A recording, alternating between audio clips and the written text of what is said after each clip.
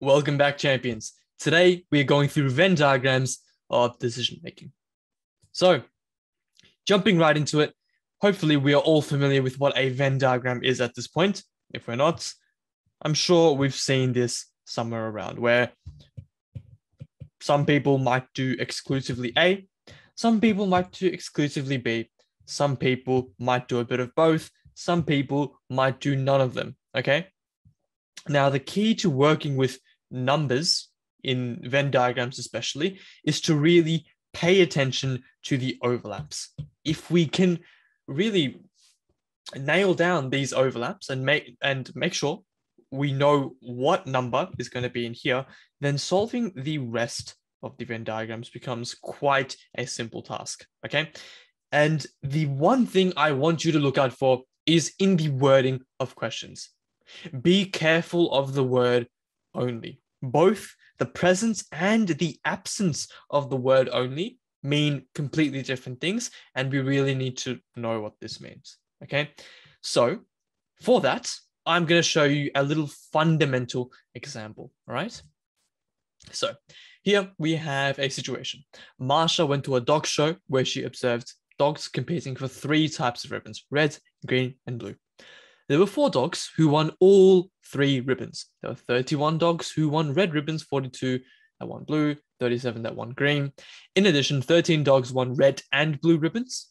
9 dogs won red and green ribbons. 12 won blue and green ribbons.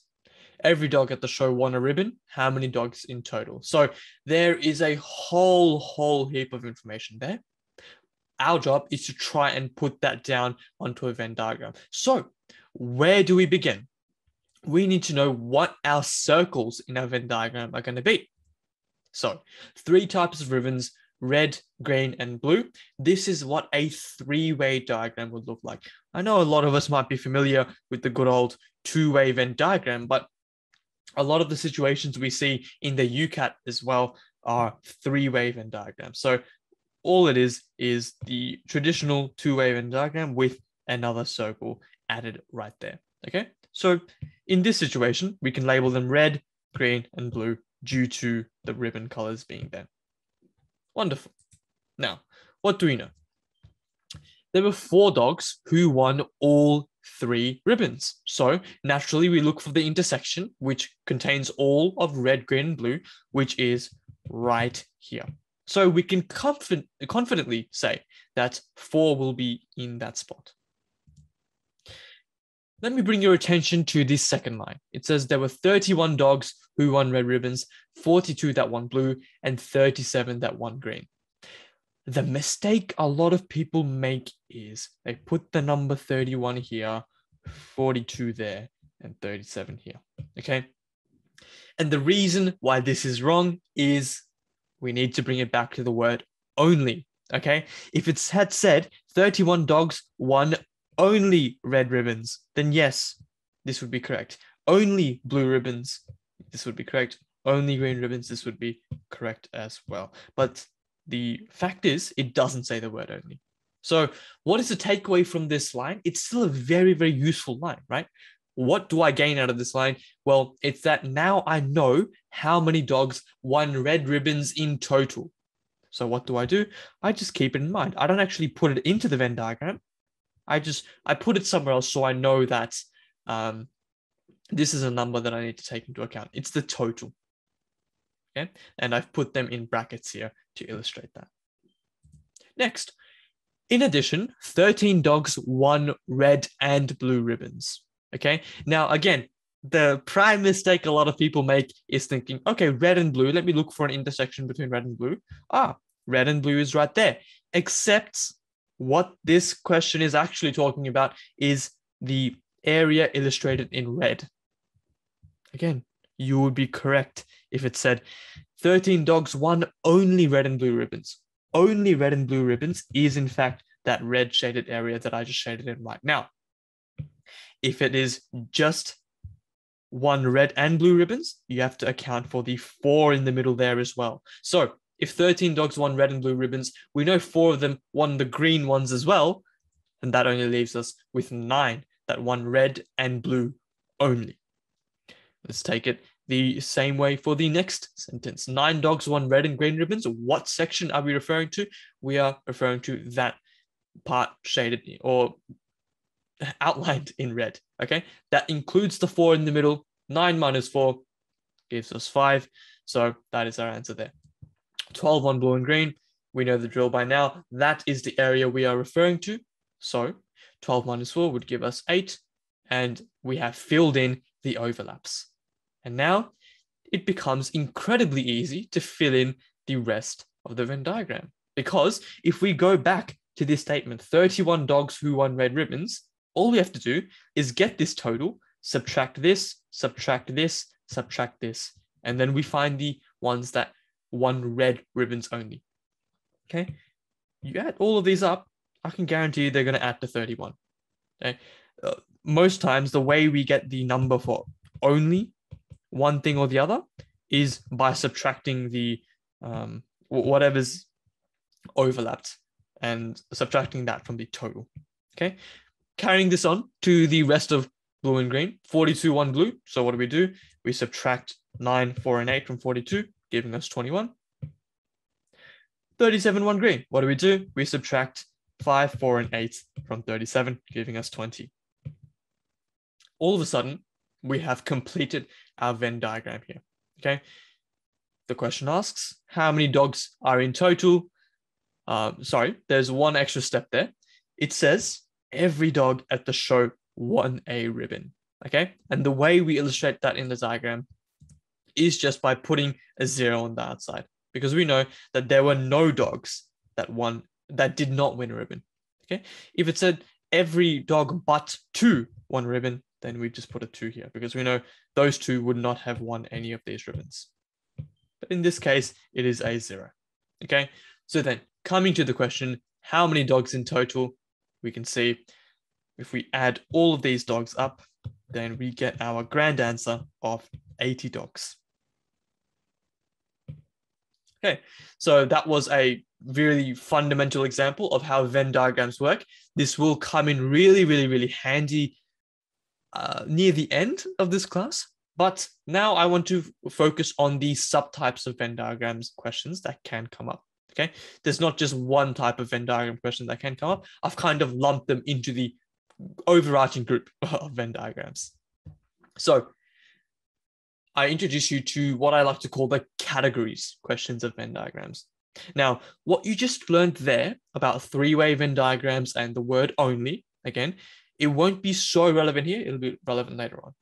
Now, these categories questions, they can seem really overwhelming to begin with. But in my honest, humble opinion, this question is probably one of the easiest question types in the entire UCAT.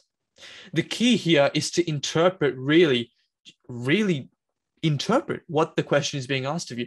You might be thinking, oh, like, of course I need to do that. Well, what new information are you telling me?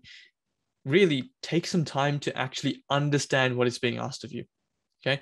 And then follow the legend to find out exactly what you need to be looking for. Why do I say this? I just had the experience of finishing some UCAT tuition for last year's cohort. And I have people coming up to me saying, Venn diagrams, I don't know what I'm doing. Okay. And the advice that I saw that helped them with their Venn diagrams was this: just take some time and actually understand what you need to look for. Don't stress over it too much. In the heat of the moment, you're going to be like, okay, I need to do this, that.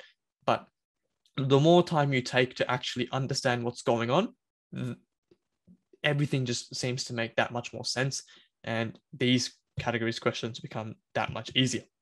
Now, for some of these, you might need to use the calculator. Okay, this is the section where in decision making, the calculator becomes very, very useful for these quick calculations you might need to make. Okay, now I have made the QR module as well. If you haven't seen the calculator video for the QR module, then please check that out. But essentially, if I had to summarize, use your numpad, get used to it. Don't use the top row, because here you get the opportunity to maximize your speed. Okay. Now, multiple statements. The tip I would have here is there's no need to go from A, B, C, and D. Okay. You don't read A and then immediately check A and then go to B and then go to C and then check that and then go to D and check that. Okay, sure, you can do that, but in my opinion, that's a waste of time because oftentimes you don't need to check all 4 answers. What I do is I read all 4 of the answers and then I pick the most feasible one to go with and then check that one first. Okay, C sounds like a really reasonable answer. It seems like it could happen. So I check that first. If that's not it, then I'll check the next most reasonable one. Okay, now how do I know which one's reasonable, which one's not? This all comes down to more or less instinct, but this is an instinct that can be developed just by going through some practice. Okay, so moving on to the next type of Venn diagram question here. I like to call this one the which one fits Venn diagrams. And essentially, they'll give you a bunch of different Venn diagrams. Your job is to find which one of these actually represents what you see in front of you, okay? To me, I see 2 approaches to this one. The first is just pick and choose from the options and see which one fits. So I think that's typically easier. What I mean by that is essentially guessing and checking, okay? Obviously, there's some method to the madness of guessing, okay? You might say, okay, C looks correct. Okay, I've got my reasoning behind why I think C is correct. Let me have a look at if it fits with what I have in front of me, okay? That's what I mean by picking and choosing. Or the second approach is just sketching out the information for yourself and finding the most similar looking option.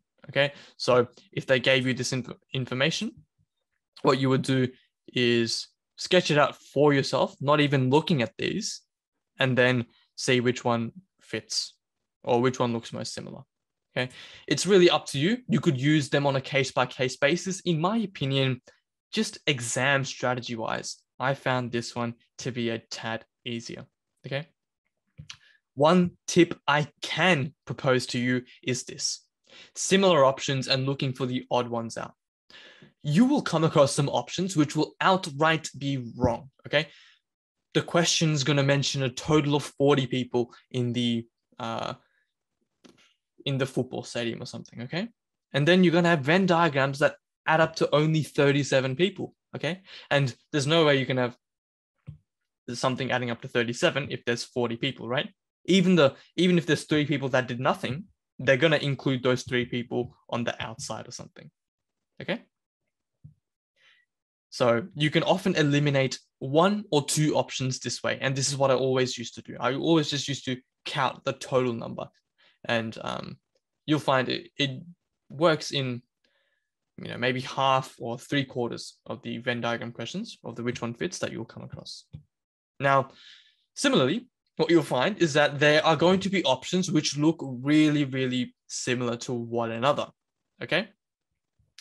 And the key is that the answer is usually one of these 2 similar looking answers, okay? So while we always want our Venn diagram foundations to be tip-top and we want to be able to rely on them in times of stress when these things don't work, it's also really useful to have these tips on hand because they save a lot of time. They're very intuitive. And if you can save time and get it right, why would you not do it?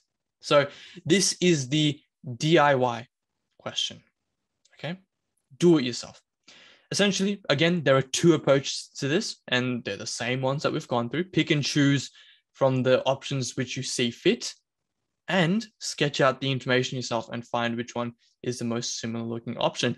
Except this time, in my opinion, picking and choosing and playing guess and check is not the easier option, okay? This time, sketching out information for yourself, putting down what you see, mentally, of course, onto paper and seeing which of the options look the most similar, I think that is the best way to go with this particular question type, okay? A point on relations. Some things will be related to others. Some things will be completely separate from others. I'm talking breakfast, pancakes, and sand. Hopefully we're not having sand for breakfast, but you would know that sand is inherently completely different from breakfast and pancakes. However, there's a relationship between pancakes and breakfast, okay? I know this seems really, really intuitive and logical, but just try and visualize this because if you can visualize this, then actually these questions should be not too difficult, okay? One of the key things is to draw out various diagrams and assign names to each circle to keep track. So this is very, very syllogism-like, where in syllogisms, they'd give you your names, like all tigers are mammals. I have no idea if they're actually mammals. All tigers are felines. I have no idea about the animal sphere. So all cats are felines. That is something I know, okay? So then you draw something like this, okay? So CA for cats, felines for felines, okay? Again, seems really intuitive, but this is the syllogism way that we want to start thinking. And that really helps with these questions. Worded questions, all right? They can come up and they're good to really test your skills for Venn diagrams. My tips, draw things out. In my opinion, this goes without saying. This time, you don't get the luxury of having Venn diagrams drawn out for you. This time, you need to take some of those DIY skills and put things down on paper. And this is where those fundamentals of Venn diagrams comes in. This is why I went through that example at the beginning, because this helps you see what is going on, okay? If you are ever struggling as to how to create a Venn diagram from words, then always go back to that fundamental example. Now, a key part of that fundamental was the wording. Again, this is where this really comes in handy. Please be careful of the word only. Both its presence and absence is important. It can completely change the meaning of a statement and how you end up creating your Venn diagram. So that really just brings us to the end of today's class, and we bring you to the action items now. Action items are to practice these Venn diagrams on Metaphor. Surprise, surprise, okay? Focus on nailing these down for a few days. They should not take too long to get the hang of, in my opinion. Maybe the worded questions, maybe the subtraction of the intersection thing, definitely, I admit, is a pretty nifty, it can take a bit of time to wrap your head around, but the categories questions, even, those ones should be taking no time to get used to, okay? Practice and exposure will get you better quickly for Venn diagrams, okay? It is one of those question types where the more you practice, the more you get better at drawing things out, at visualizing these Venn diagrams. What is going on in front of you, you will get better, okay? Draw out diagrams whenever possible, okay? Whenever you can, just put down on paper how you see the information laid out in front of you. And what you'll be doing is developing a very, very useful skill for your Venn diagrams, not only Venn diagrams for the Venn diagram questions, right? But for the syllogisms as well that might come across in decision-making, okay? This is a skill that can be developed to become incredibly quick over time. So you don't even need to think twice about making Venn diagrams and making sure it's correct. You just do it out of instinct, okay? You have the time. Let's try and develop that as soon as we can so it can be as strong as it can. So with that being said, this has been Venn diagrams of decision making. Thank you, and I will see you next time.